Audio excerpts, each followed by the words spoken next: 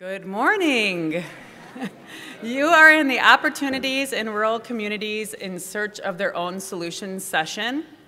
My name is Lisa Nyens-Heine, and I'm a managing director on the school leadership team at Teach for America, and I run the Rural School Leadership Academy and Rural Principal Fellowship here at our organization, and I really want to thank you for coming to this session.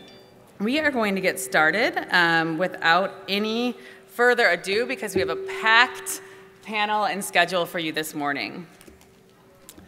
I want to take the opportunity to introduce our moderator, Will Nash, who's the Executive Director of Teach for America Appalachia. Will Nash grew up in rural Kentucky before attending the University of Kentucky, where he majored in political science and economics. But after graduation, Will joined Teach for America's South Louisiana Corps and taught middle school at Capital Middle School. In 2008, Will joined TFA's staff as a recruitment director in Louisiana and Texas and began lobbying internally at Teach for America for attention to be paid for the issues in our rural communities and schools. Today, Will is in his 6th year as the founder and executive director of Teach for America Appalachia. TFA Will continues to be known in Teach for America as a fierce rural advocate, and he has consistently advocated for policies that will accelerate TFA's impact in rural communities and an attention to the unique needs of our rural schools. Please help me welcome Will to the stage.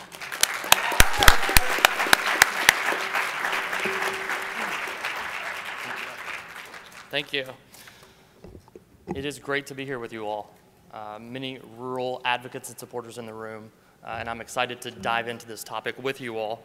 You know, education in rural communities is a topic that has historically received a little less of the spotlight and far less of the resources than educational equity and excellence in urban areas. Though some of the challenges of rural communities are similar to those in urban areas, many are unique to the rural context and require their own thought, attention, and solutions. Today we're going to hear from a panel of people interested in educational equity and excellence in rural communities and working toward creating just that in several different ways. You'll also have ample opportunity to ask questions. There should have been a note card on your seat when you walked in, so if you think of something you'd like to ask a panelist, feel free to write it on the note card and include your name. And then at a certain time, in about 45 minutes, we'll ask you to hold those up and we'll come around and collect them and begin fielding your own questions. To begin, though, we want to hear from educators who are currently working daily in their rural communities with students and families and those who are experiencing both triumphs and challenges firsthand.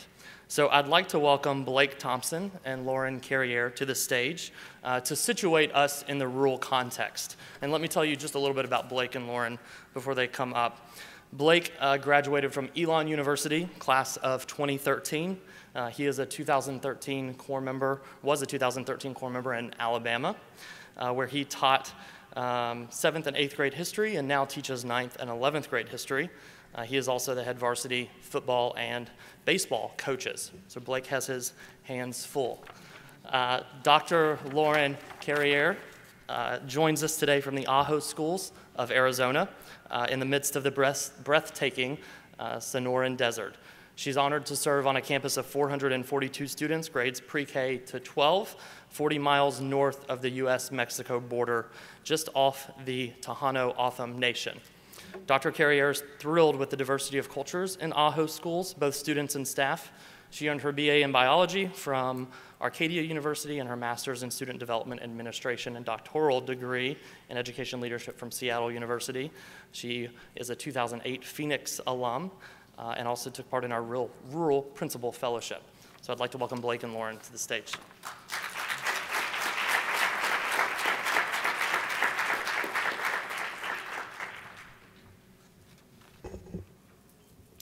Thank you for the opportunity to speak today. I'm honored to offer a glimpse, a snapshot of our work with students, staff, and the community in Ajo, Arizona. Our tiny town, fondly referred to as being in the middle of nowhere, is 43 miles north of the US-Mexico border, 10 minutes west of the Tohono O'odham Nation and set in the midst of the stunning Sonoran Desert. This is the home of coyotes and bobcats, javelinas and saguaros, rattlesnakes and scorpions. At night, my eyes feast on the stars and the planets. They're astonishing in their brightness. In the midst of this beauty stands the now defunct New Cornelia Mine, a gaping hole where a mountain once stood. The slag heap sits across from our campus. The mine closed in '85. I want our students to create something beautiful of their lives, something different than the slag heap.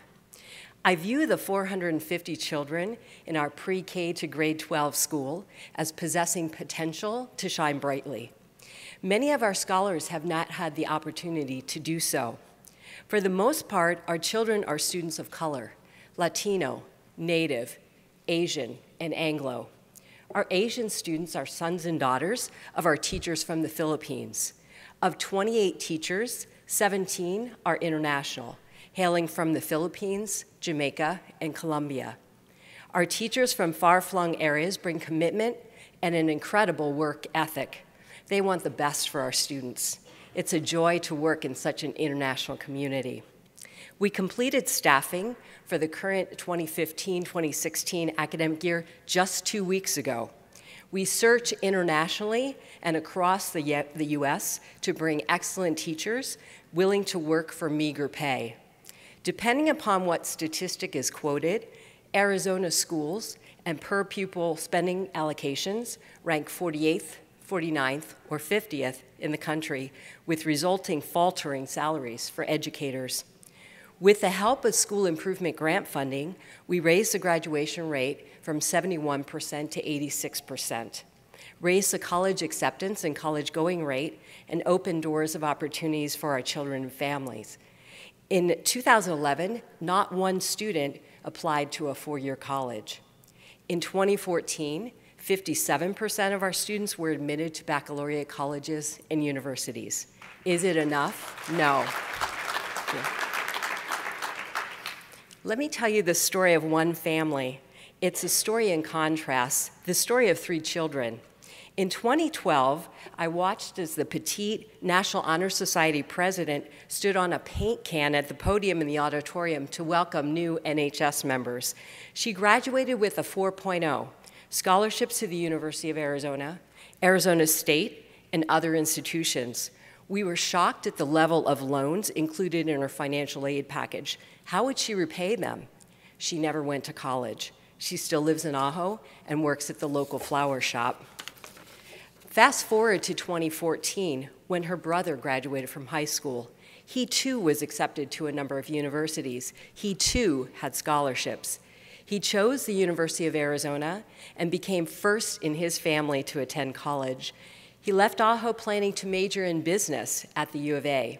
At Thanksgiving, he returned stating he wanted to teach. That's just what Ajo needs, our students of color succeeding and choosing to teach and lead at home. What about the third child? This younger sister is bright. She's energetic. I want her to choose the path of her brother. I want her to choose college.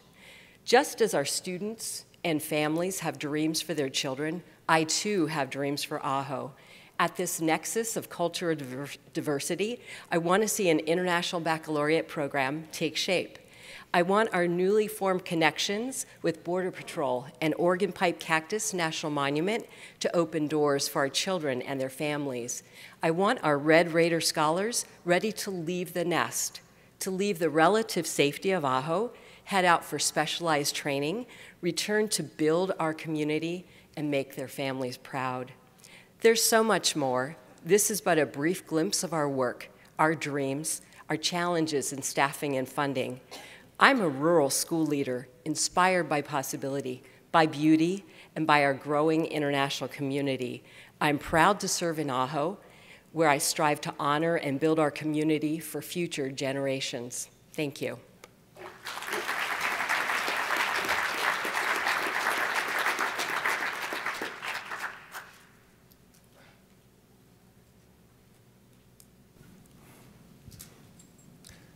Marion, Alabama, home of the Civil Rights Movement. Jimmy Lee Jackson, Albert Turner Sr., Coretta Scott King. Now today, I could tell you about the rich history in the Deep South of that Civil Rights Movement, but it wouldn't be nearly as authentic from my point of view. So I thought to tell you about something I know best, the Francis Marion football team. These past few years have been some of great triumph, but also some of heartbreaking choices. I'll start with those heartbreaking choices. The choices of two young black men, student athletes of mine, led them to see their lives flash before them. As they had nothing to do, no organized sport to play in, no community center to play ball in, mischief ensued. Their idea to rob and assault a local store clerk owner is an issue that I deal with until this day. Did they understand the severity of the situation then? I don't think so. Did they understand when those bullets smoothly missed both of them as they were sprinting past the store? They didn't get it. Did they get it that evening when they saw their parents in tears and myself in tears? I still don't think they got it. What about when their wrists and their ankles were shackled that same evening? Did they understand then? No. It took them 3 weeks in a detention center over the Christmas holiday for them to realize that that was not the life that they wanted to live. So, together, we set out on a journey through a game that I love dearly, football. Let me take you back to 2013, when I first arrived at Francis Marion. I was the assistant coach. In that season, we lost 19 out of 25 players due to insufficient grades. Take you to the next year, 2014, my first season as head coach. We won a measly 2 games. This past year, my second year as head coach, we set out on a journey to instill a sense of pride, respect, and commitment through this game of football. Last year, in 2015, the Francis Marion football team earned their first, earned a playoff berth for the first time in 15 years. Not to mention, we finished this season with a team GPA of a 2.95, along with multiple community service events.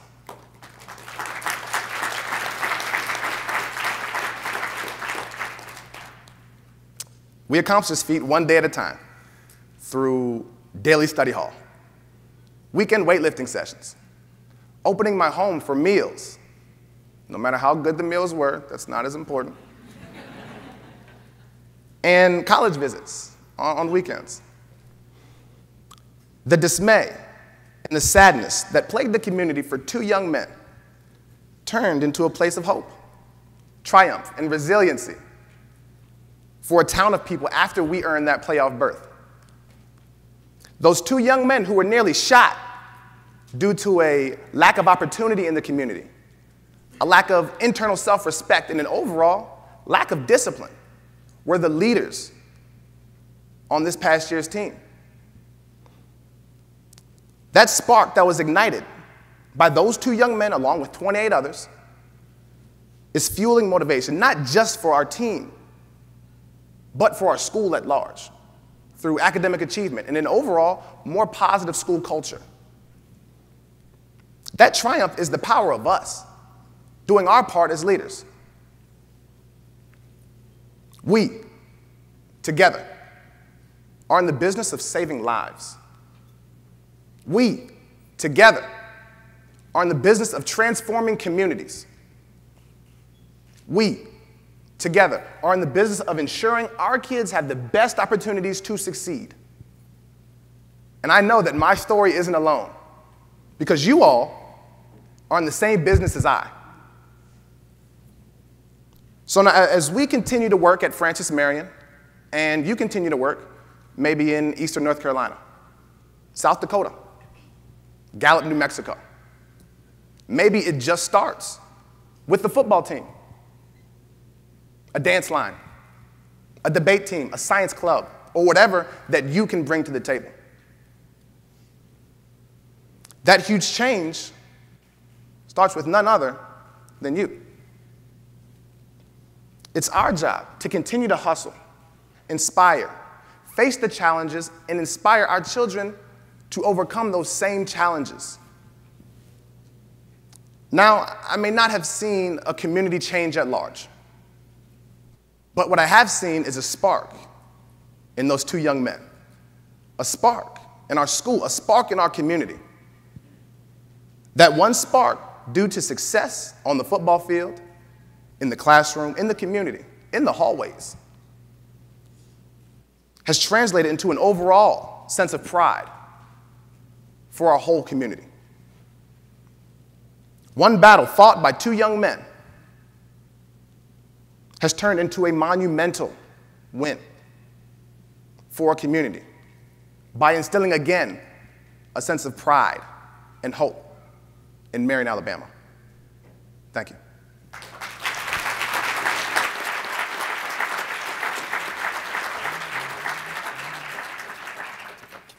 Thank you, Lauren and Blake.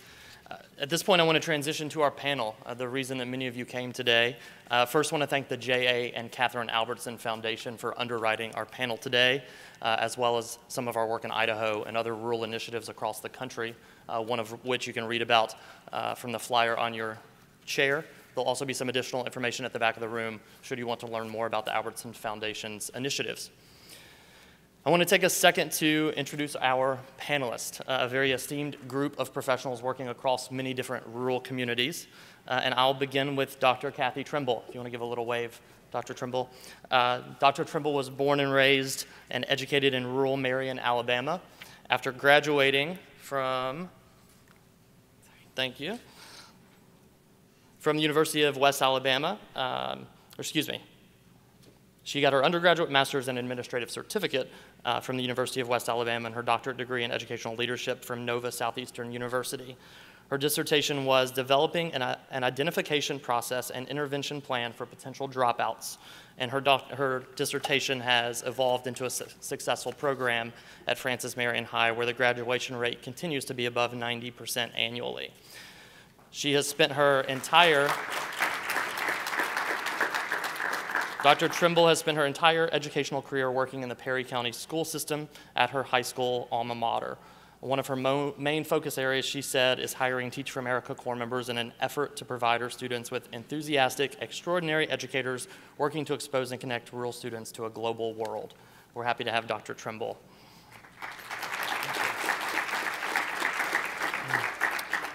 Dr. Luzelma Canales joins us as the executive director for RGV Focus in collaboration with Educate Texas. Prior to joining Educate Texas, Dr. Canales served as a community college and university administrator with over 25 years of experience. During her time in higher ed, it is fair to say, looking at this list, she managed everything. Dr. Canales holds a bachelor's of business administration from Pan American University and a master's of business administration from the University of Texas Pan American, and a doctorate of philosophy and human resource development from Texas A&M University College Station, which you have to follow with GIG'em. Dr. Canales. Dr. Ray Spain, thank you. Dr. Spain was appointed by the Board of Education in August 2003 as superintendent of Warren County Schools. I'm probably supposed to click soon. Nope. Thank you, Lisa. Spain is a Virginia Beach native. He began his career as a teacher's aide in Halifax County, North Carolina. He served as a classroom teacher and as the coordinator for several education-related programs before becoming a principal.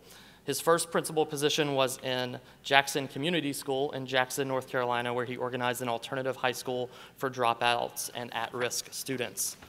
As Warren County Superintendent, Dr. Spain has supported technology to enhance teaching for the instructional staff He has been instrumental in creating a system of school choice within the school district and provided increased opportunities for students to take college courses while in high school.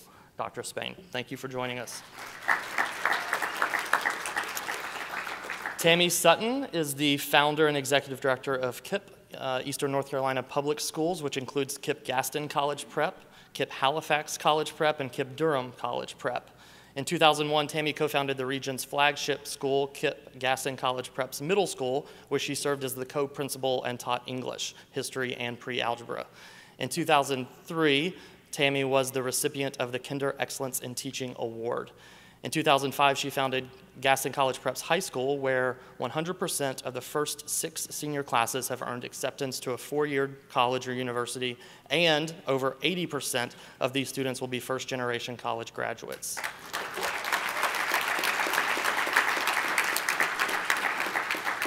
I don't know if you've heard of a woman named Wendy Kopp, but you can read more about Tammy in Wendy's books, One Day All Children and A Chance to Make History. We're glad to have you, Tammy. Thanks for joining us. Sanford Johnson is a Starkville, Mississippi native and 2003 Teach for America alum from the Mississippi Delta. As a core member, Sanford taught in Clarksdale and Helena. He holds degrees from Auburn University and the University of Arkansas Clinton School of Public Service. After co-founding Mississippi First in 2008 with Rachel Cantor, Sanford has primarily worked on the organization's advocacy and outreach efforts. He has coordinated the school district advocacy strategy for the Creating Healthy and Responsible Teens Sex Ed initiative. He served as a reviewer for the Mississippi Department of Education's school improvement grants and has trained teachers with the Mississippi State Department of Health for over 3 years. Along with his work with Mississippi First, Sanford is also a member of the Mississippi Advisory Council to the U.S. Commission on Civil Rights and the William Winter Institute for Racial Reconciliation. We're glad to have you, Sanford.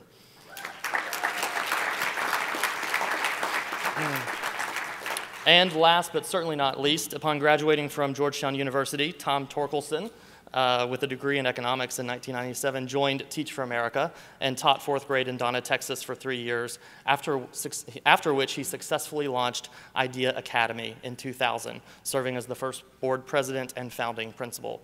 At 24 years of age, Tom was then Texas' youngest ever charter school founder. He has since led the replication efforts of the original school, and there are now 24,000 students enrolled in 44 schools across the Rio Grande Valley, Austin, and San Antonio. The mission of Idea Public Schools is to prepare students from underserved communities for success in college and citizenship. Idea's graduates are persisting and graduating from college at rates 6 times that of other low-income students. And in 2015, the U.S. News & World Report ranked all 6 of Idea's eligible high schools in the top 500 nationwide and top 60 in Texas. Tom is often called upon to provide expert testimony to state and local officials on issues of education policy and school choice. Most recently, he is participating in the Broad Fellowship and was a TEDx McAllen speaker. Help me welcome Tom Torkelson.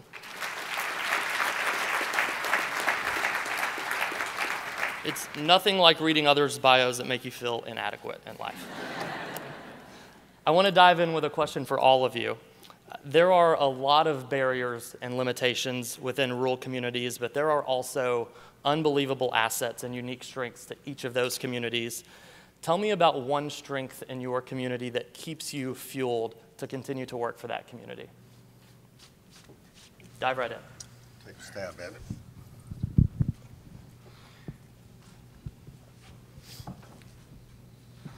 I think we often think about rural communities having a lot of weaknesses and not having a lot of resources.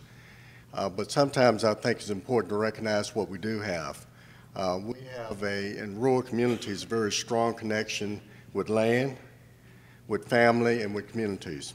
I really didn't realize this until about 3 or 4 years ago when we began some work on a strategic plan. And we took about 25 members of our community, including business people, parents, and even some students. And we got away for about 3 days to really work on this, and we developed a mission statement. And I think that mission statement says so much about the community, but I didn't realize how much of investment and how strong folks felt about Warren County. Now, I'm not a resident of Warren County, but I certainly admire the folks who were there. Let me just read a few lines from the mission statement. And it says a lot in this about our county and about how folks feel about our county.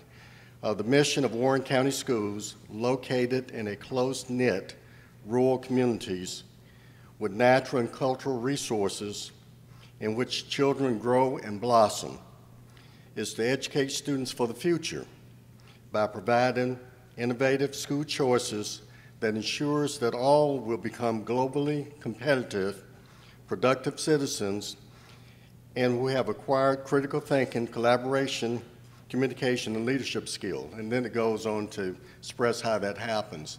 But that is one of the strongest things we've got, I think, in our community is that feeling. And regardless what folks think, people choose to live in rural communities. That's where they want to be, and for good reasons.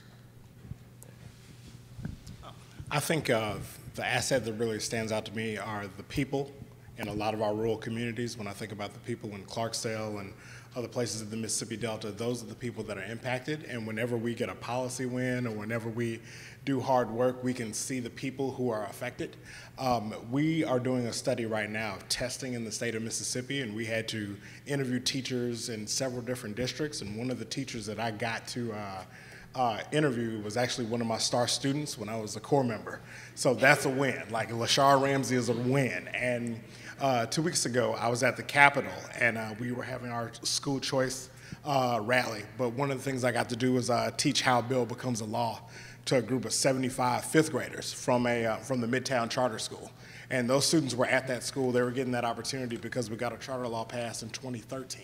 So those are students, like that's the fruit right there. So I often think about the people in every community. Like these are like the communities that we work in. Like yes, they're under-resourced. Yes, there's a lot of things that they're lacking, but these are still the communities where within a 1 hour radius we produce Sam Cooke, we produce Fannie Lou Hamer, we produce Morgan Freeman. So there's a lot of great talent that comes from there. And what we realize is that as we continue to provide opportunities, there'll be more Lasharas, there'll be more famous people, there'll be more successful people. So. Buenos dias, good morning.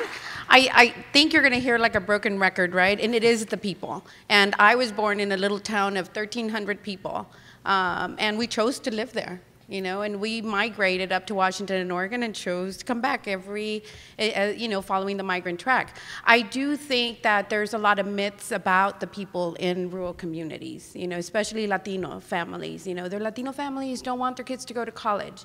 Well, research disproves every single myth that you hear. You know, the #1 predictor and reason that students give, Latino students give of why they go to college is parental influence. Now, we mistaken the lack of the ability to knowing how to get them there as parents not wanting. And I think it's really, really important for those in the front line working with students, and this is what we're trying to change, the culture and the myths that are out there, is those are your greatest champions in rural communities for kids to do well, because everybody knows everybody, right? And so all you have to do is go pull grandma or go, pull the cousin or something. So the people are your greatest assets, and you should consider them that. The one thing is that you're looking at first generation many times in rural communities, not only college going, but high school completers. And so it's really important to keep in mind that although that is your greatest asset, you also have to minimize the myths and go into those communities with open minds and open hearts.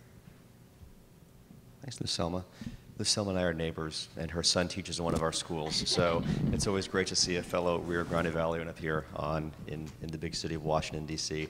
And I mean, I would add to what Lucelma says. In the RGV, we were the site about 1.5 years ago of a wave of unaccompanied minors crossing the border. And the level of vitriol and rhetoric that was being directed at the citizens of the RGV, as well as these young people who were coming over, was astonishing. But I was daily surprised and amazed and inspired by the generosity of our community. And I think that what the people of the RGV showed is that to all the politicians out there, particularly on one side of the aisle who seem to be vilifying recent immigrants, I think our students show that they are as American as anybody else could possibly be. They learn English in our schools, they pray in our churches, they worship in they pledge allegiance to our flag, they go to our movies, they sing our songs, they cheer for our Dallas Cowboys and our San Antonio Spurs. All they want to do is be recognized by the country that many of them actually choose to enlist in the armed forces and fight and die for our country. They simply want a little bit of recognition of their humanity and their rights and their contributions to our society. So I feel like when I look at the tens of thousands of students across the RGV, I see a lot of hopeful stories and proof points that we really can shift the debate and the narrative and the language about what it means to be an immigrant, whether legal or illegal, in this nation.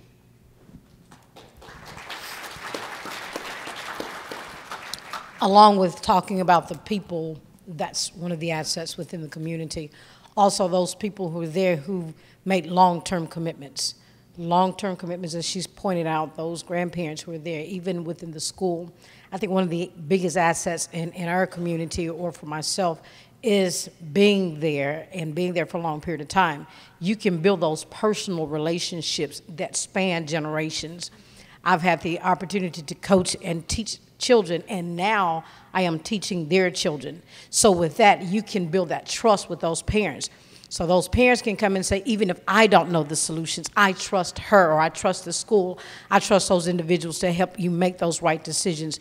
You can see these people in our one grocery store that we have, or in the local restaurant, or at church. And you can talk to those parents about those children and have a conversation with them, not just about them, but about their progress and about the goals that you have for it and with them. So you're building a partnership. So partnerships are built, and that's one thing about rural schools. Because we are lacking, we're constantly having to build. And building partnerships, which provides for students, is very, very important in rural areas. Dave said it, it's students and families. Great, thank you. So there are attendees here, many of whom who live in rural communities, some of whom, likely a minority, who live in rural communities with charter schools, others who live in rural communities without charter schools, and it might be hard to visualize what a charter network would look like in their rural community. Tom, can you talk a little bit? IDEA started in the Valley. Its focus was the Valley and very rural for many of the early years.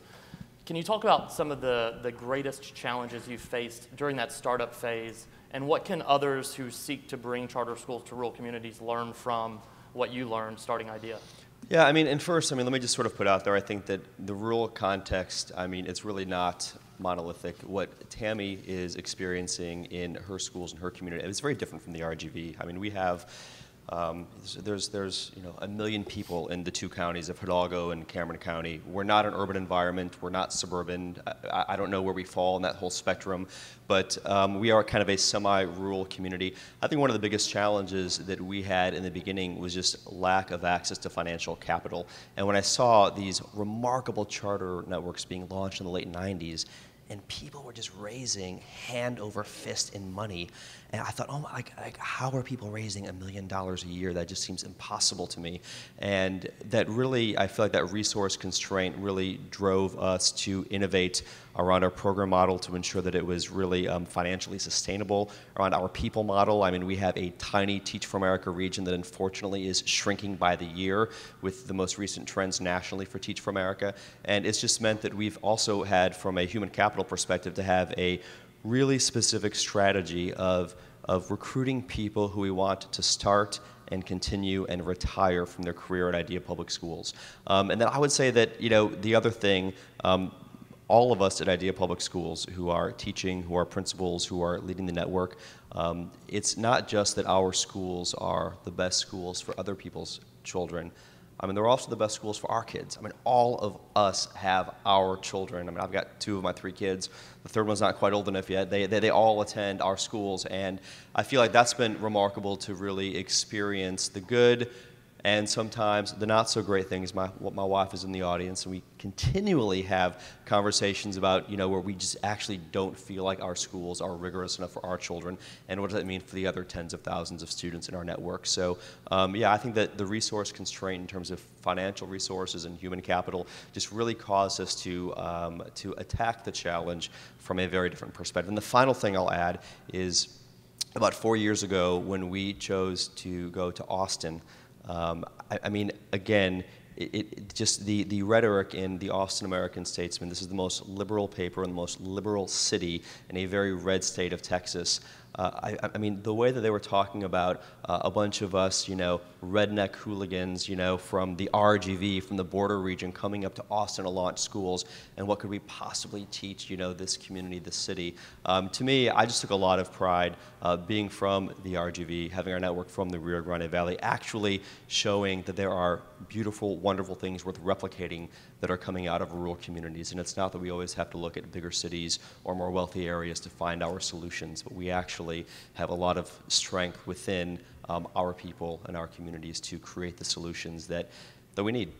Sure. So on the topic of the constrained resources, specifically financial resources, can you get even more practical? So because, you know, the Valley is a lot like Appalachia, low wealth capacity, not a lot of people who can write 6- or 7-figure checks. What were some of the strategies you employed to overcome that specific challenge? Well, I mean, I think something, you know, very specifically, back before blended learning was fashionable, we found a way for about 1/4 of the day for our students to be in multi-age, big rooms with very few adults on adaptive technology so that we could actually push the cost structure down so that we could pay fewer teachers a lot more to ensure that we really were getting the absolute best talent. And that never would have happened if we would have had a huge cash reserve or lots of donations. It did create, I think, the resource scarcity pushed us to try to find a way to you know, overcome, you know, in spite of that. Sure. So I want to bring Tammy in on this then. You know, we often live in a world in education reform of binaries, sometimes false binaries, sometimes.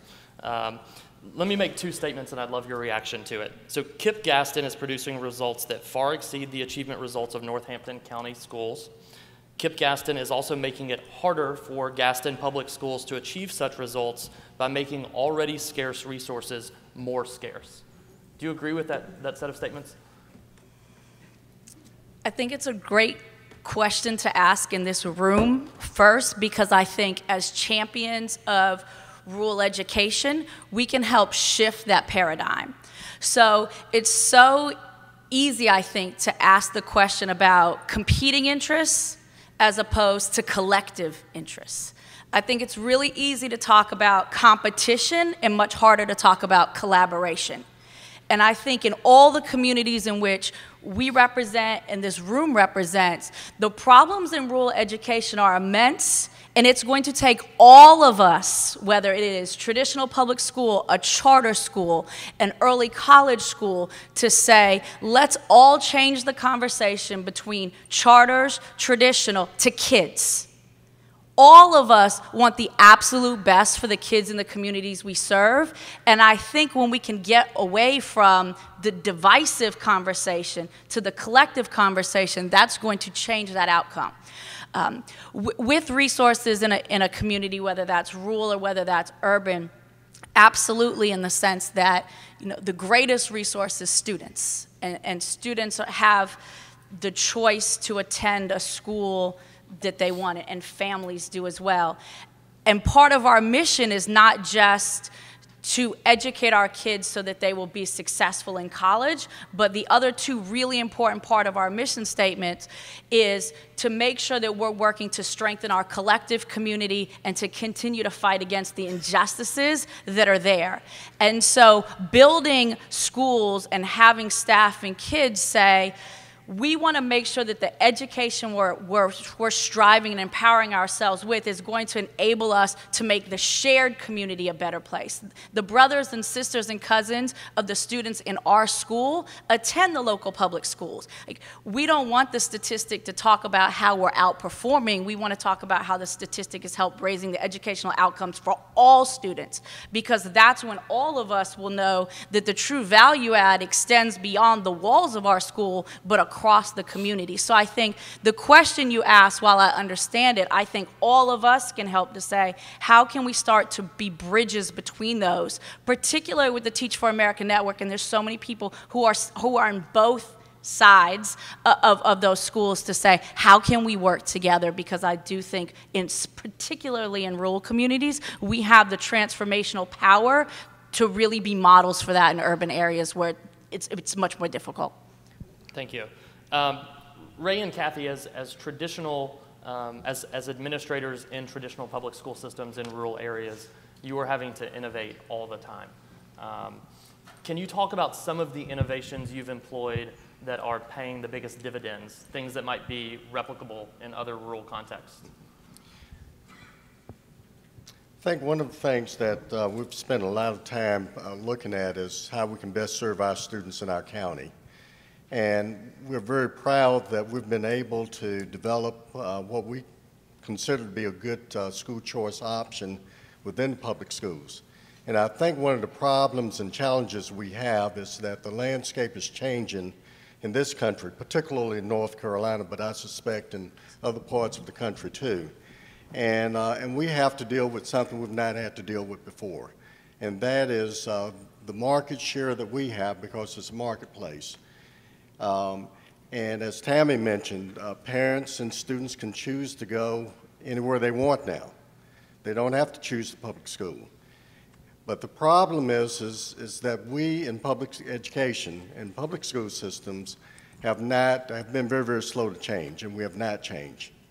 And so what we've sought to do in our county is to develop options, and actually we're in competition with Gaston Prep to some extent, but we believe that it's incumbent upon us to give students and parents in our school district options and authentic options.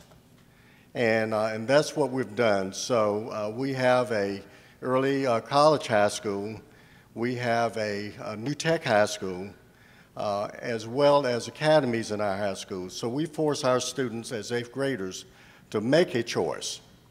They have to choose what kind of education they want in high school. And we also involve parents, and that's a missing piece that happens so often when students make that transition. The parents are kind of left out. And we've been fairly successful at offering those options and opportunities for our parents and for our students. But that is the one area that I think public schools are going to have to wake up to, is that they are in a marketplace now, and that they have to make choices and they have to make changes, and that's tough when you deal with institutions like public education. When you speak about barriers and something practical that can be replicated, there's so many things that we have to do, so many innovative things because of lack of funding. But the one thing that I think that can be replicated that we have done, and Blake spoke of it, is changing the culture of the school. Changing the culture of the school. Although we are underfunded, that is a barrier. Although we have limited resources, limited jobs, limited economic development, that's a barrier. And although we have low-income students, and that's a debatable barrier. The biggest barrier is fighting to overcome generational mindsets. Those mindsets of families that think to graduate from high school is equivalent to their students or their children receiving the Nobel Peace Prize, when the word commencement means to begin. To change the generational mindsets of those students who come from these parents and come from these homes and think at a very early age I have to learn how to survive, but to teach them and to work with them and get them to understand that they can take conventional measures and pathways to make a living and not just to survive. To change the generational mindsets of the political leaders and the community leaders who's more concerned about test results as opposed to transformation, who's more concerned about bureaucracy than the butts of the children in the chairs, who's more concerned about politics over pupils. We can change the mindsets by changing the culture of our school. And when I speak of changing the culture of our school, one thing I do believe, once you impact the students impact their homes, the homes impact the community. So we start with changing the culture, how we greet our students, how we meet our students, how they greet and meet us, how they are to develop some pride about their school. So something that can be replicated, just change the culture of the school. Thank you. Great. I have one more prepared question. We'd love to get to your questions. If you've written a question down on a note card, hold it up and a staff member will come by and grab it. In the meantime, Sanford and Luzelma, you have both, and your organizations have both championed different policy initiatives, either at the local or state level, in order to spur either access to schools or just progress in rural communities. what are some of the policy initiatives that you all have championed that could be replicated in other rural contexts for our participants to take back home? Yeah, so I'm going to go back to something Tammy said. We need to move away from this concept that we're under competition for kids, right? We really all are about student success. I'm leading the Collective Impact Initiative in the Rio Grande Valley, and if you would have asked 5 years ago, Tom would not have been welcomed at the table because of this perceived competition. But Tom sits at the table with representing the 39 superintendents, and sits at the table representing, the workforce boards and the kids. We have to move away from this concept that we are competing for kids. What we should be competing for is for the most rigorous environments that we can create with the highest expectations that we can create, not only for our students, but for our teachers and our administrators and for our families. And so something that we've done that can definitely go to scale is, if you look at Texas, Texas is huge, right? I represent 4 counties in deep South Texas that if you go up an hour, you go through a checkpoint to get to Austin. So we are very much, and when I say checkpoint, you're going through Border Patrol, and they're asking you, U.S. citizen, and you say yes, and if you don't look like you might be, they say, are you sure? And so we really are very much in this little box. So the Rio Grande Valley has an opportunity to innovate, not just for programs, but also for policy, and to scale, because if we don't take care of ourselves, nobody will. If you talk to Dr. Murdoch, the state demographer for the state of Texas, he will tell you, if you are going to be born Hispanic and poor in Texas, be born in the Rio Grande Valley, because you will outperform, whether you're Hispanic and poor, any other Latinos in the state of Texas. So one way is we have high expectations for our students. So we have 100 and some early college high schools in Texas. The Rio Grande Valley has 33% of them. Two of our largest school districts, Brownsville and PSJA, are wall-to-wall early college high school. That means that they have the expectation of college for all, for every single student, including they are the first district, PSJA, in the state of Texas that actually implemented early college high school in their Sonia Sotomayor school, that is a school for pregnant and teenage moms, and the Bill U School, which is a school for boys that are in the last chance campus before they go into the next system that doesn't fare well for them. So I say that it is, I think our greatest policy is the scaling of high expectations for our students and really coming together with the best interest of kids and families in the Rio Grande Valley.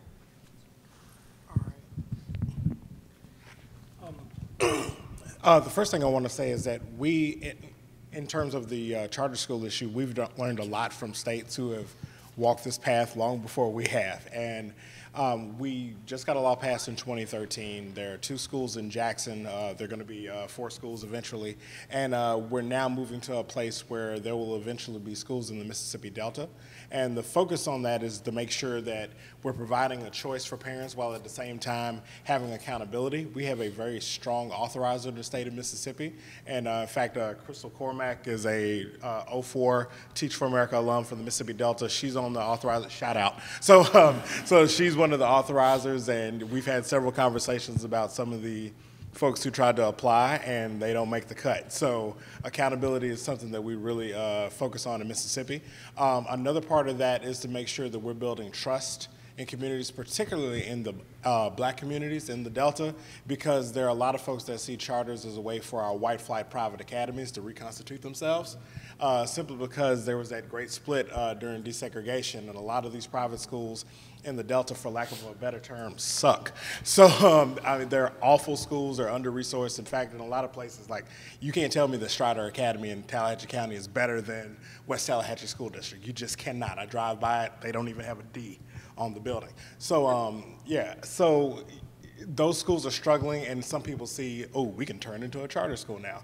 And because of that, there's a lot of mistrust within the Black community. So we are having conversations with leaders just to say, this is for kids, and we're making sure that these schools are not going to be able to reconstitute themselves. We're going to make sure that any school that opens is going to be a high-quality school. They're not going to even make it through the second round of the interview if they're not a high-quality school. And then the other part is to make sure that if there are charter schools in Mississippi that are doing great things, we need to figure out what those things are and how do we replicate them into our existing district schools. No problem. Two other things that I really want to address very briefly in terms of things that we're doing in Mississippi. We have state-funded pre-K now. We got a pre-K bill passed in 2013 as well. And the way we were able to do that, because we're a low-resource state, so we didn't have enough money to just, build a pre-K program. What we've done is use existing resources. School districts use Title I money in order to have pre-K classes. We have Head Start. We've got some good private child care centers, and what we've allowed these communities to do is to give our districts, Head Start, and private child care centers the opportunity to work together to come with a community-wide or a county-wide pre-K plan. So they come up with a plan. This is where the pre-K classrooms are going to go. They share teachers. They share resources. They share professional development. So there are 11 collaboratives throughout the state of Mississippi. We're looking for more resources in order to have more collaboratives and also give our Department of Education the ability to be able to provide the assistance that the collaboratives need. One other thing that I want to cover is, sex education, which is a big challenge for Mississippi. I usually say we're the SEC of teen pregnancy. We've been #1 for a long, long time. Roll Tide. Sorry, man, War Eagle. So what we've done is a lot of districts in the state of, particularly in the Delta, are providing sex education through middle school and high school right now. And along with that, we're training teachers, so not only do they teach the classes, but they also serve as places where students can go and they can ask questions to those teachers. We also just got a CDC grant, so now we're working with schools and healthcare centers to make sure that teens have access to teen-friendly health now. So that's another area. We don't talk about sex ed much at Ed Reform. I want to make sure I included that. Thank you. So, question from the audience to whomever would like to answer. How do you solve the problem of recruiting high-quality teachers to rural areas? What are the tricks to get great teachers into rural schools? Please don't talk about Teach for America. Let's hear other things. Well, I think one of the most basic things is start by recruiting teachers from within your community. At Idea Public Schools, nearly 80% of our teachers come from the communities that our schools are in. Over 85% of our school leaders are African American or Latino. This is another sort of the innovation thing. We are an incredibly diverse organization, and we never set out with any sort of diversity strategy. We just wanted to find the best possible people. We knew we were not going to import them from New York City or San Francisco or Houston or Austin or Dallas. So we just went out there and we had to look a little bit harder, but we found the absolute best people, and we just invested a ton in training. And you guys know this. We talk about structure, we talk about innovation, we talk about collaboration and partnerships between districts and charters, but ultimately it's all about the quality of the instructional core. And you're not going to have a school filled with remarkable teaching and fantastic teachers that is delivering anything less than exceptional results. And conversely, we don't have any great schools at Idea Public Schools that are filled with average teachers. Our schools are great because our teachers are great. So I just think you've got to really find those diamonds in the rough in your community and champion and support and really train the heck out of them. And I'll be, one specific thing that we do with that, when you're at our schools and you're teaching 6th grade math, you're the only 6th grade math teacher, and that's true for every subject. So, just a little bit of thoughtfulness with technology means that every other week, all of our teachers across the state are on a 1-hour webinar where the best teacher in the entire system is sort of laying out the next couple of weeks and demonstrating some of the best ways to teach. In some cases, that might be lining up kind of a Khan Academy class or something else that this content leader has found, in terms of resources. So I think those are some ways that we can end the isolation and spread the best practices of our most talented teachers a lot more quickly. I would say absolutely casting a wide as net as possible and always recruiting. Two particular things we've done, and one we're just now able to do, is one, looking within our parent community. So finding parents who understand our mission, who deeply get our culture, and then saying, what's the pathway for you to become a teacher? And let's talk about what that means. Maybe that means you have a 2-year degree and we need to talk about how we can make that a 4. Maybe you have a 4-year degree and weren't teaching. Let's talk about how do we give you the support so that you can become a teacher. And that's been a great avenue for us. And the second one we haven't been able to do until recently is grow our own. And I mean literally from the students we taught now are coming back to teach. And I'm super excited that with just 3 graduating classes, already 15 of our former students are back in classes teaching their brothers, their sisters, or cousins.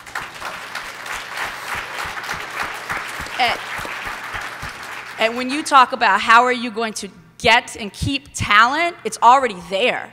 And while I don't think we should compel any of our students to feel as if they have to come back or they're selling out if they don't, it's our job to say coming home is a worthwhile, amazing option, and teaching is something we celebrate, and we start by honoring that while they're in the building so they want to come back. And I think those 2 pieces have helped us to diversify, to have people who are from the community and people who are coming back, which is raising the economics beyond our school, which again is part of why we exist and what we continuously want to do better. Great.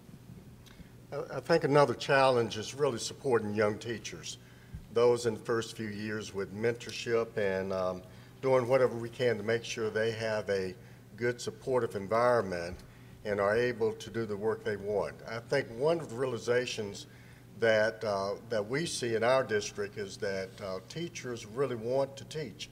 They want to do the work.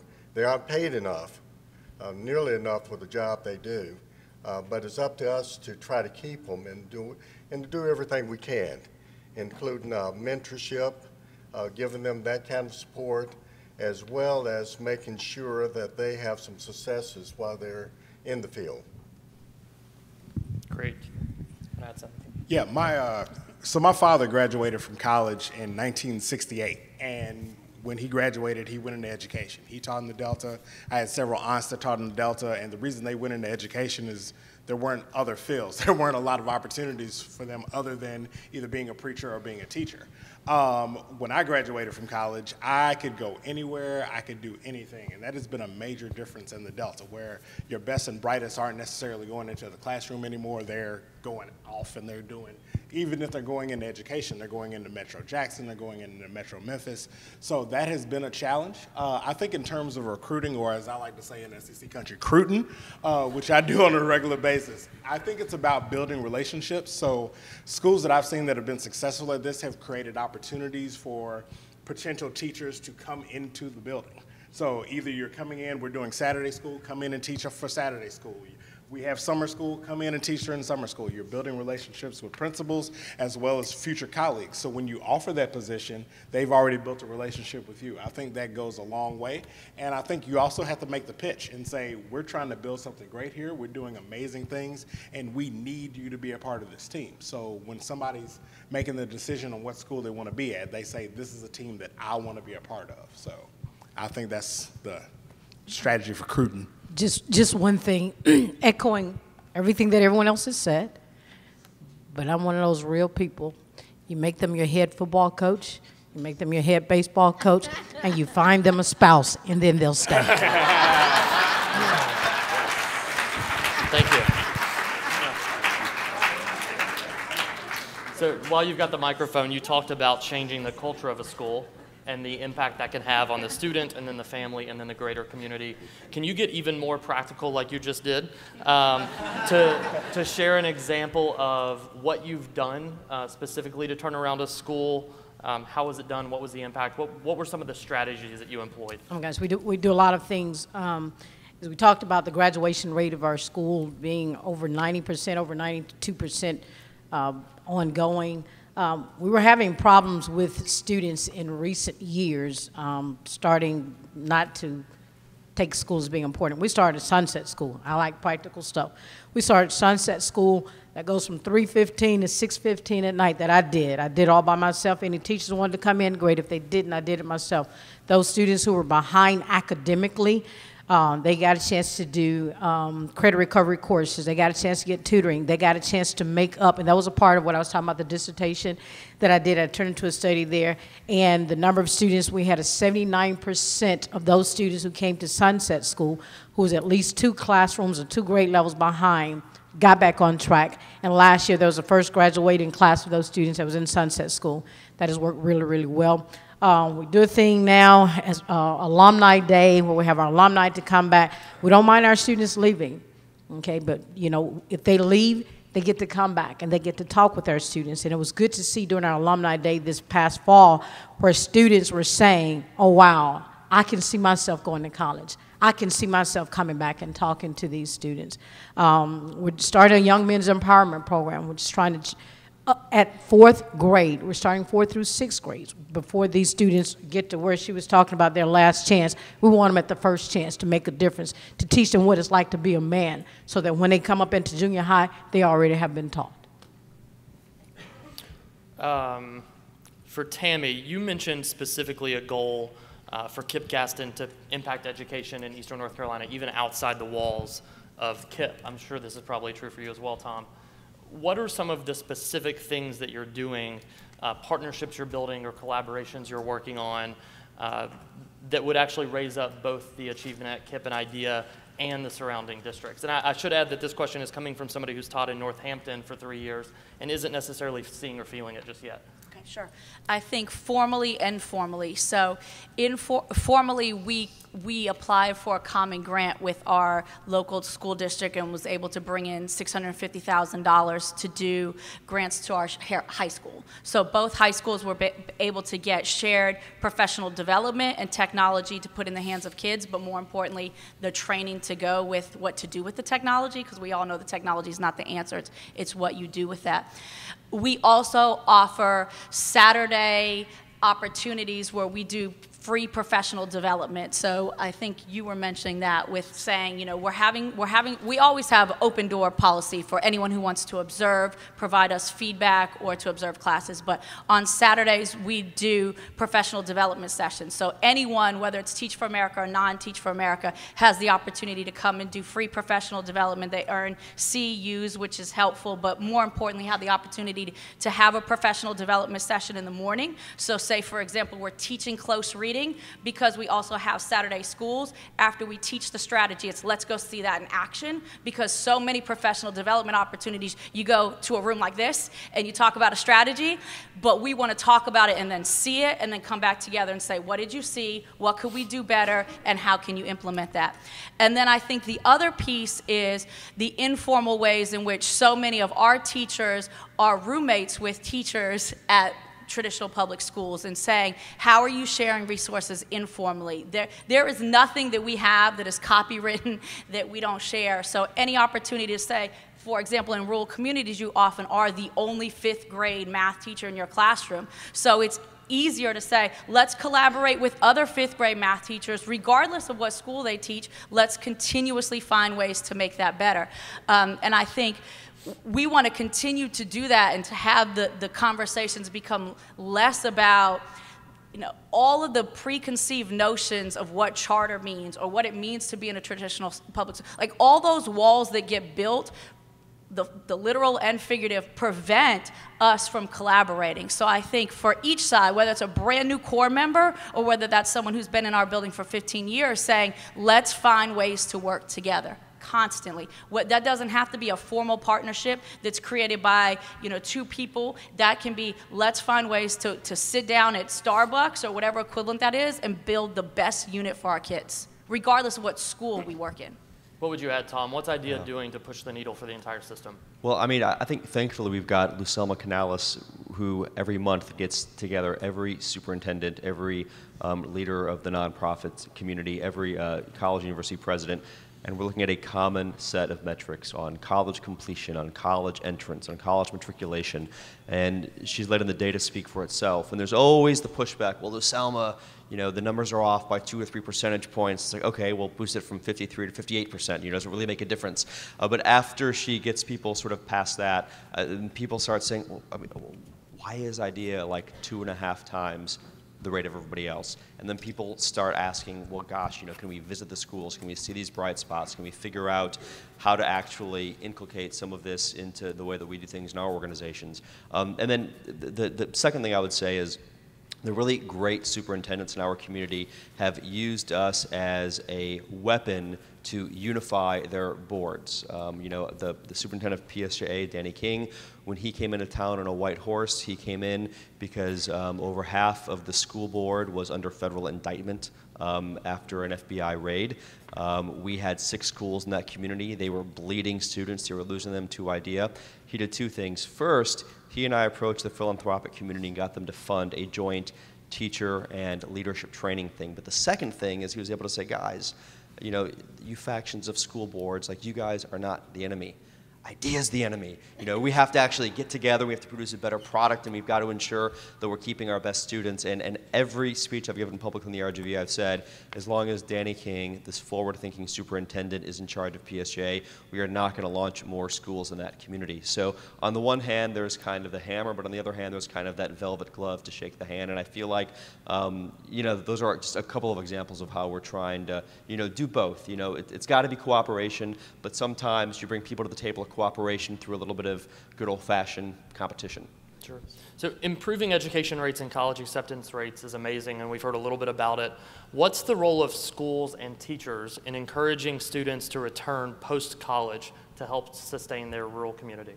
So what's the role of schools and teachers to encourage them to return, or do they have a role? I don't know that it's only schools and teachers. I'll give you an example. The United Way of Cameron County developed an ambassadors program, and they don't even pay these college students, and they're not waiting for them to graduate from college. But college students are now going not only to the high school, but to the middle and to the elementary schools. And the students themselves have built the curriculum that says, this is what you need to know when you go from high school to college. And so the United Way pretty much has let go. The school districts have loved this so much that they have now turned to UTeach, which is kind of a program out of UT Austin, I think. And also their 21st Century grants, and are saying, well, you know what?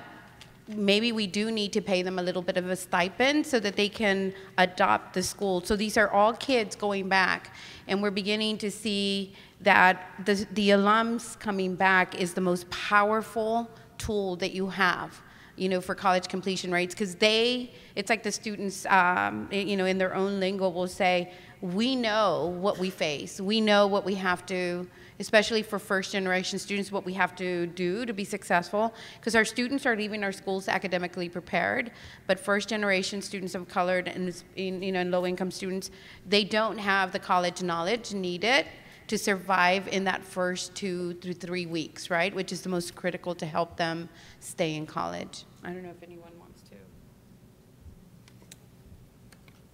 Anyone else? Get so many of your alums back.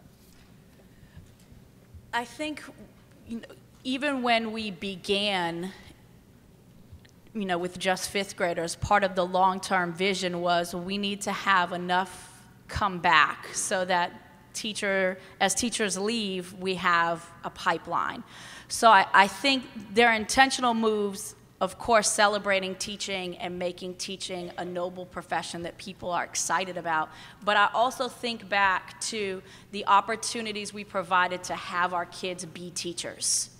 As I think about them reading with kindergartners or tutoring across our peanut field, it's those moments where they're able to mentor or teach someone else and get that feeling that those of you in classrooms feel all the time, that despite really hard days, make you really excited to go back and do it better or different the next day. It's never too young to have students start feeling that. And I think we think about that now with our middle school students, about how many opportunities can they get to go read with our kindergartners or to mentor a younger student, so that feeling is authentic and something that they remember and want to do, but also see teaching as not the default profession that this is the only job I have, but it's a worthwhile option among many. And I think there's no one approach, but it's infusing that idea in as much of your day as possible so that kids see that as early as possible. And just the way we confront our jobs, right? Because everything starts with us. So if our kids are faced with teachers like, oh my gosh, teaching y'all is crazy, or all of the comment, who would want to grow up to do that? But if they have seen teachers invest in their lives and have seen that teaching is really, really fun, and of course, that's a cool option for kids, and I think you can never start too young with doing that. How do we uphold the dignity of student choice alongside the rhetoric of college for all? And that is, there are students in our rural communities who want to be farmers, who want to be factory workers, who want to be hairdressers, and at the same time, many of us are saying college is for everyone, even amid rising college costs. How do we square those two ideas? My quick response to that is it's about choice. It's about empowering all of our students with the choice to decide what they want to do. And I would argue that the programs that decide for kids in 4th, 5th, 6th, 7th grade, that put them on a college prep track or put them on some other track, is not empowering kids to make that decision. And kids who are coming in far behind, even in our 9th grade class that don't know how to read, I don't think it's fair for us to say, you won't go to college. I think it's fair for us to say, we're going to do whatever it takes to make college an option for you. And then you can decide whatever you want to do, and we're going to support you in that path. But I think the piece is about all of us having highest expectations for kids so that when they have many options in front of them, they're not going to college because it wasn't a viable option for them. I also think that, and I don't know how many of you have gone to a farm lately, but it takes a lot of brains to run a farm. You need to know how to count. You need to be able to know how to deal and negotiate with someone, with a mechanic. I mean, there's a lot of learning. I think it's about helping kids understand that whether you're a farmer or whether you are an auto technician or a small business owner, having that education is important. And so we want the most highly, someone said to me one time, why should we encourage kids to go into automotive when they can do engineering, right? And well, I know some auto mechanics that earn more than engineers do, right? And so, but we do want the smartest auto mechanics that we can get. We want the smartest farmers that we can get. And it should be a choice of whether to go or not whether they're prepared to go or not. If you talk to our superintendents, when they chose the goal of all students college ready, all students transitioning to college, I asked them, because I came into the job 18 months after the planning, and they said the choice should be of the child to go or not. It should be our responsibility to put in place systems and processes that ensure that all kids are ready when they make that choice. We do a graduation mentoring program at our school where our senior class or want to start their junior class actually have a teacher, not just a guidance counselor, that's guiding them. I heard someone spoke earlier about the number of students that were accepted into four-year college. It does not matter, 4-year, 2-year, 8-year, whatever. The goal of us is to get those students accepted into college to do those things that they are interested in doing. So we do celebrate them getting accepted, and we have an acceptance wall, and the acceptance wall have all, whether it's 2-year college, community college, 4-year college, Ivy League, it does not matter. You're going to college, and that's all that matters. Thank you. Go ahead.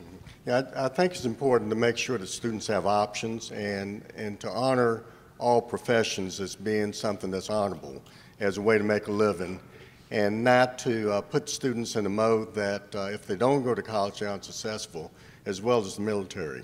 We have students who have graduated and are and have chosen, could have gone to any major university, but chose to stay at home. And there are some who want to stay at home. But also, this young lady wanted to be a nurse, so she went to a community college. Could have gone to a 4-year university, but that was her choice and her option. And I don't think we need to make students feel badly about making some of those decisions. You know, we often ask students or young kids, what do you want to be when you grow up? And they always tell you, I want to be a lawyer. I want to be a doctor. My daughter wants to be a superhero right now. So everybody's got that answer, but what we don't ask students on a regular basis is, how do you get there? Like, I had an 11th grader that wanted to be a lawyer and had no idea about the LSAT or the fact that you have to go to law school after you get your 4-year degree. So it goes along with what everybody said about choice, but if you want to be a farmer, you need to know, after I graduate from high school, this is what I do next, and this is what I do after that. No matter what career you want to go into, you need to know, and you need to know this before your 12th grade. Like, you need to know, this is what I need to do in high school, this is what I need to do after high school. So I think that's what's important. Gotcha. While you've got the microphone, a quick question. Should district schools have the same freedoms and flexibilities as charters? And if so, how do people begin to implement that change in policy? Yes, they should. That's where we have to move towards. I see it in a couple of different ways. I believe that principals should have the same flexibility over staff, over school time, over your academic program as charters do. I think that's the key to success. I think that I've learned, having a wife that went through the Fisher Fellowship and started a KIPP school, I know that it's a lot harder to open up a KIPP school than it was for her to take master's classes at Delta State and eventually become a principal. She had to work. I tried to be as supportive of a husband as I possibly could during that process. But I think that's where it needs to go. Like, we need to do a better job of training our district principals, and we also need to give them the same flexibility. I also see a lot of charter schools doing a really good job in terms of recruiting teachers and bringing them in, and also not only providing support for students who are on their way to college, but providing support for students after they go to college. You know, the counselors that are provided for, you know, students who are in college, I think that's amazing, and I think that's something that every high school in every school district in the country should be doing. So yes, to answer your question. Great, thank you. So I want to shift gears back to hearing from another educator in a rural community. And this is a little bit of a commercial as well. One of the ways Teach for America has tried to expand our impact in rural areas is the development of both the Rural School Leadership Academy and the Rural Principal Fellowship. And so I wanted you all to be sure to hear from a participant today, Ms. Allison Gay.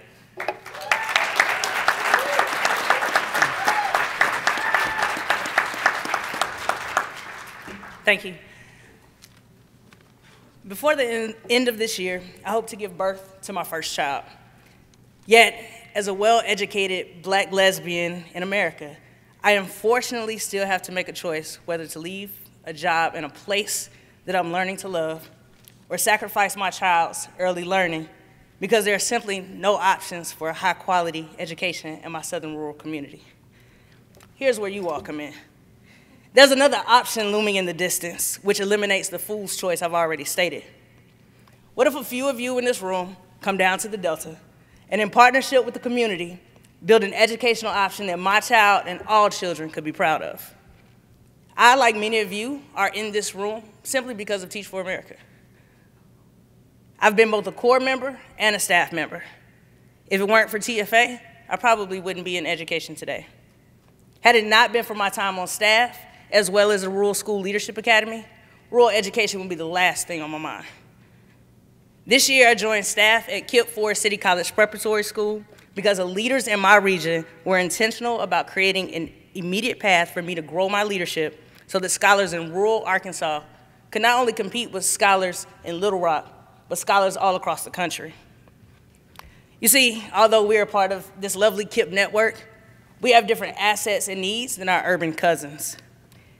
My school leader, Marcus Nelson, who is from the Mississippi Delta, purposely set out to hire experienced, qualified teachers who are on a path to leadership, have experience in the classroom, and reflect the children that we serve.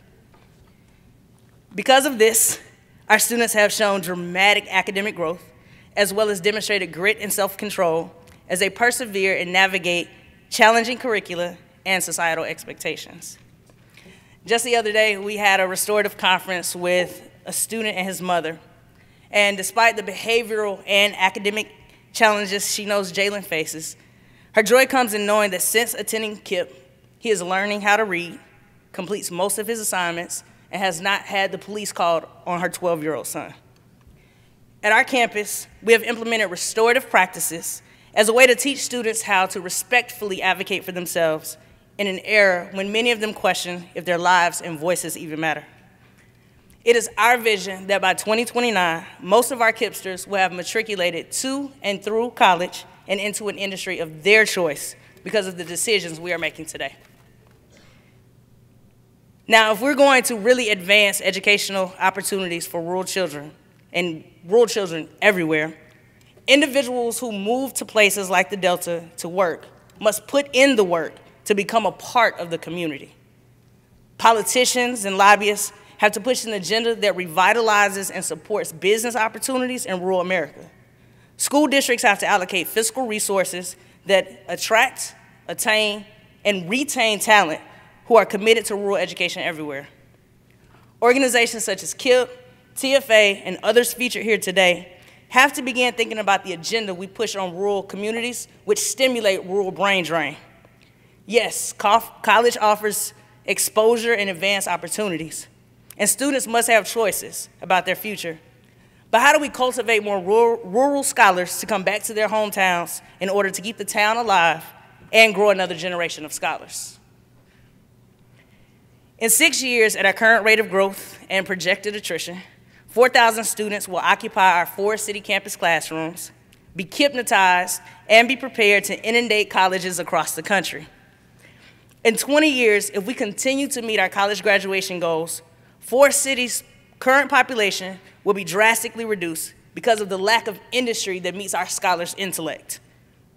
One way to avoid this is to source local talent and train them to become teachers the way Teach for America trains college students.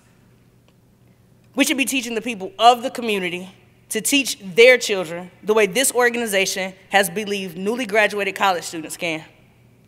By leveraging the strengths of the people who are fully committed to their hometowns, we can ensure that hardworking people continue to grow their culture and meet society's high academic expectations with their kids. Now, before we get ready to go, let me tell you about Devin. I love Devin. Devin is probably my favorite student, even though you're not supposed to have one. He has been labeled with PTSD, SLD, ODD, and other diagnoses in the SPED acronyms, if you will. Because of the relationship I have with Devin and his grandmother, Ms. Williams, Devin is persisting through school and is still enrolled at our school today. That is a gift that I look forward to every morning on my 45-minute drive to work. Yeah. There's an African proverb that says, it takes a village to raise a child. Where I work, this is more than just a saying.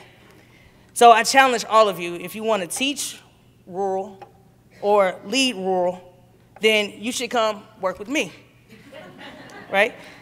You can help Devin, you can help Jalen, and you can help me make sure that all of our scholars have dedicated, passionate people to help get them to and through college or to whatever industry that they choose to go into.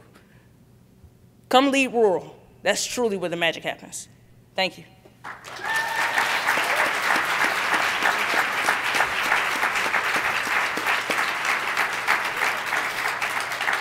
Perfect. We are slightly ahead of schedule. I'm going to ask one more question. I know that there are attendees in the room who live in urban areas, others who might in the future live in urban areas. How can they continue to be an advocate for rural despite their geographic location? What would you all like to see our friends and counterparts in urban areas do on behalf of rural kids?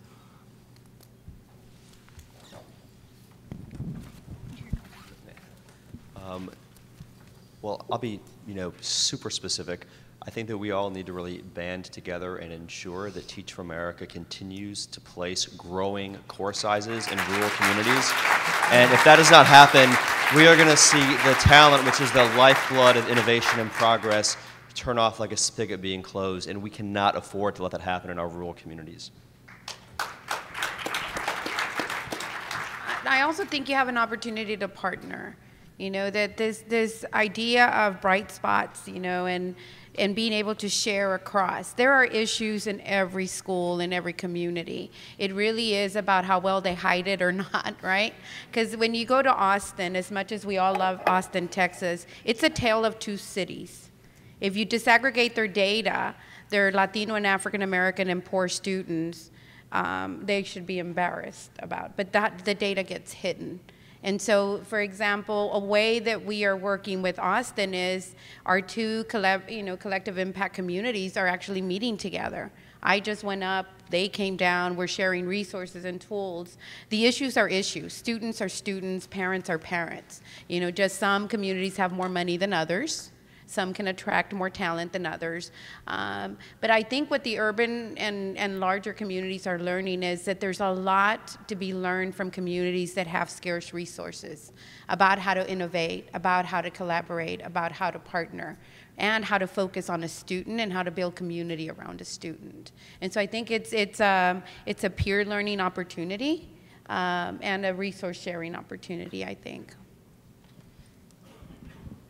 I agree with both of those, and to stay with the specificity of that, it's, you know, because of technology, because of whether it's FaceTime or Google Hangouts, there's still the opportunity to mentor kids. There's still the opportunity to say, how can I connect, whether I'm 5 minutes away or 5,000 miles away?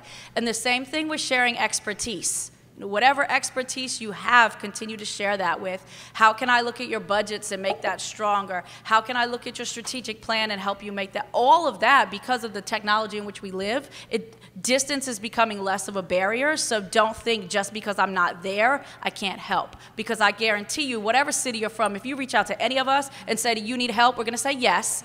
And if you say, can I do it, we're gonna say yes. You know, and if you say how, we're gonna have a long list. So I don't think that you should have distance as a barrier to why you can't continue to give back or to share to a rural community. Let's give our panelists a round of applause.